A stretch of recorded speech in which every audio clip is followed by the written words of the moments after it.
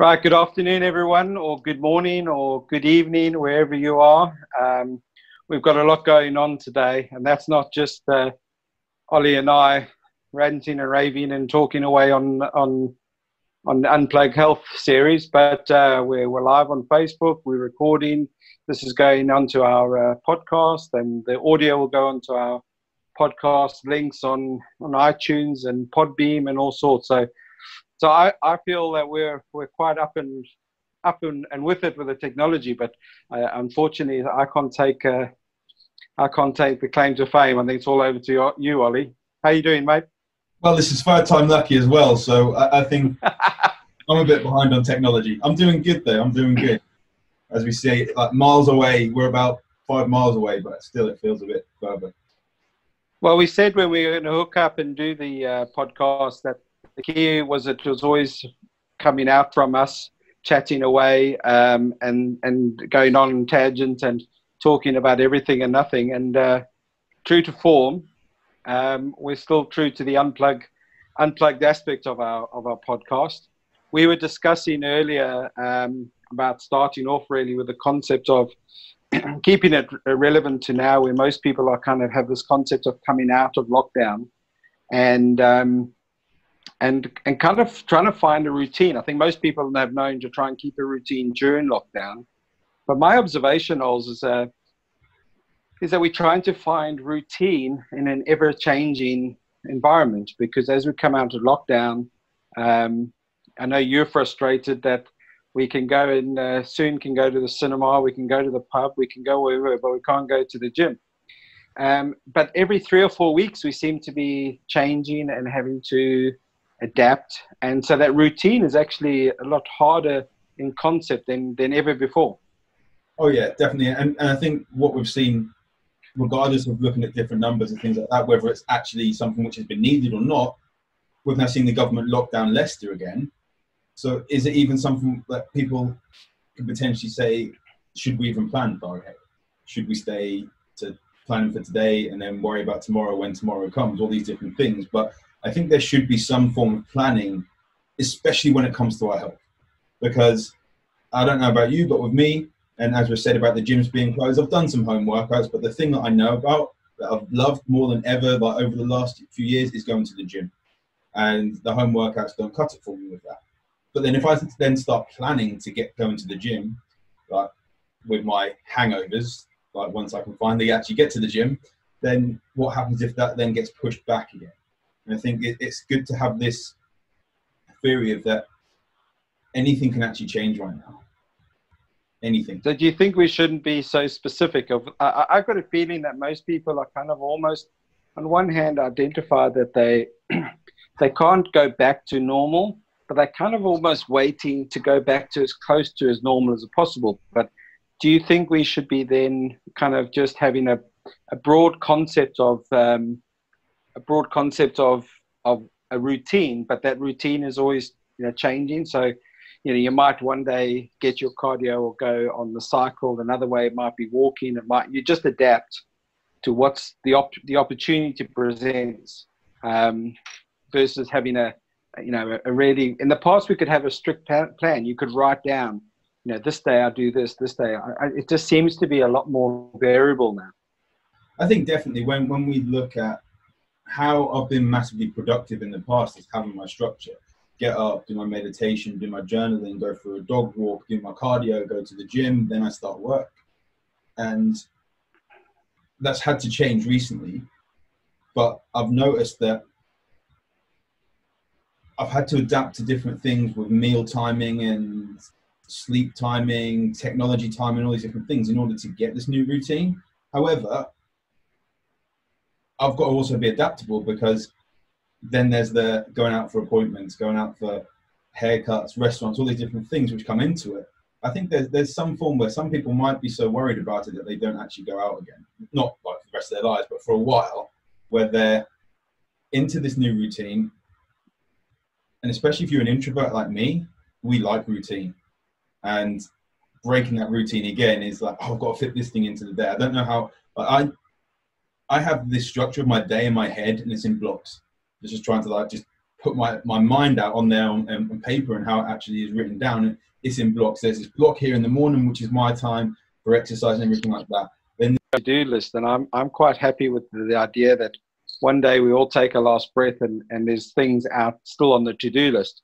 So I start the day with thinking, well, these are the things I'd like to do, and I get to the end of the day and go, well, I'm quite chuffed. I'm never too critical, but I've achieved some of them, but there's still quite a few that are just other stuff comes up during the day. So my routine is away from work is fairly loose.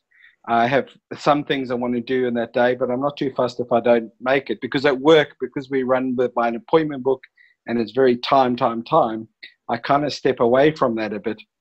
And then, so I'd be useless at working from home, because I'd be sitting here doing work and I'd walk through and go, oh, there's last night's football, or there's cricket on TV or something. And then I'd sit there and I think an hour later I'd walk and I must get back to that work. So it's quite interesting of how we're all different and how we can write down a plan. But I think we've also got to identify how we as individuals work within a routine. You know, some people like that tick box element, and other people like a framework of how they then adapt and work through. And it gets done in time, but it's very important to find out how you as an individual tick to make that work for you. Otherwise, it can become very stressful thinking. So for me, if it was like, here's 10 things and I have to get them all done today, I find that very stressful. So I will prioritize, and some things will drift. I mean, I found a to-do list when we moved house was 2014, and there's still some stuff there from around the house, because they just always get put down to the bottom. There's a couple of things of that I have to do this, and it would be like 5 things, and the top 3 things are the things that I have to get done. Anything else, like, it can be just pushed back, and the world's not going to end if I don't do it. And those top 3 things, and 2 of those, like, might be one of those would be directly linked with business, but 2 of those will be linked with me actually getting into the flow and getting into the motion of being able to relax and chill out. Like, my to do this today is my client calls and or business calls, so that includes the podcast, making some music, and watching Man United play later. And that sounds like a crazy to-do list. And there's other things which could be like calling a couple of people with regards to businesses, with changing payments and things like that, but they can wait if they don't get done. And then there's things that ordering something like a supplement or something like that, these little things which they can still get pushed to the next day. And I know that I have to ground myself. This is like the things that go without fail, the getting up. So I've started doing my Rubik's Cube every morning as well. So getting up, doing my meditation, doing my journaling, breathing exercises, take the dog for a walk, come back, Rubik's Cube, and then I do my cycle. And that wasn't like that before lockdown. I used to struggle to do that and then get to the gym and everything. It would take up so much more time. And I think when we look at to-do lists, what's going to happen if you don't get those lists done? And adding on to that is that I'm living on my own, so everything is in my control. But I've also shared lockdown, and when someone's not used to working at home and they come to work at home, especially when they're working at home with someone that already is used to it, it's hard work, massively hard work. Yeah. And there's people talking that officers may not be going back to work, they're going to stay remotely because they've shown they can. And having that awareness, that massively being self-aware of what you're doing, it takes some discipline to start working from home, but also discipline to not then get into a conversation and start chatting, and someone else may be watching TV when you're supposed to be working, and just move forward with that. Or you've got a workout to do and someone's watching TV, and you end up skipping your workout because you're trying to catch up on EastEnders from 20 years ago or something on the repeats they're putting on now. Yeah, I think, and that's why I think people are now going to have to become more adaptable within their routine. When we were in lockdown and I was literally at home, because then we weren't seeing clients, and that I was trying to, I changed my routine a bit, in that I had 3 main goals. One was to do something for myself, one was to do something professionally, and then one thing was to touch base with the family, because we were all at home. And I've noticed now that we got, the centres open, numbers are picking up. I can feel some sense of the old routine coming back, but it's still not the same. But there's also some elements of lockdown routine that I kind of want to hold back on. So I'm going through mentally a little bit of a process of trying to jig and refigure out what routine really will work for me. Oh yeah, like that kind of the journaling and having some time. So I think we are in a great position at the moment to look forward to some level of past routines coming back. But I think we also have had that beautiful space and clean sheet, and then now we can come back and configure it how we want it. Whereas before, that's always something I've got to find time to think about it. We've actually been given that time, so it'll be very interesting. I've seen a lot with patients. Some people have really appreciated the time out. I had one guy the other day. He's a cameraman and he's all over in different routines and gets called here and there, and he's like, well, I didn't have any change in routine because I don't normally have a routine. I go by whenever work comes up, and other times so he's used to that they're having no set structure, and where other people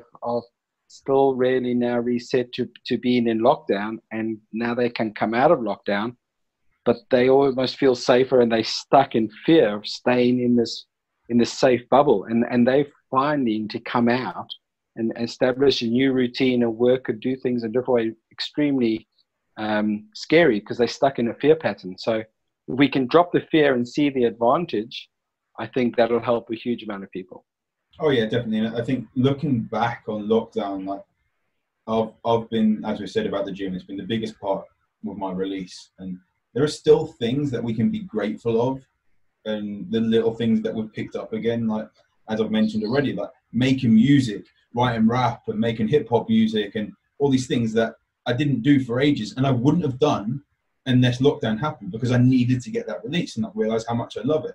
So that's going to fit into my routine, but also the fact that, and some of my clients have noticed this as well, that I won't go to the gym every day.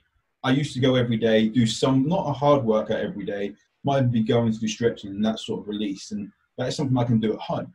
And some of my clients, and they've got their workouts and they live 30 minutes from the gym. And they're saying that they may only go to the gym once a week to do some bigger lifts. And they've got this new routine set up, and it's fitting the things back in that we haven't done.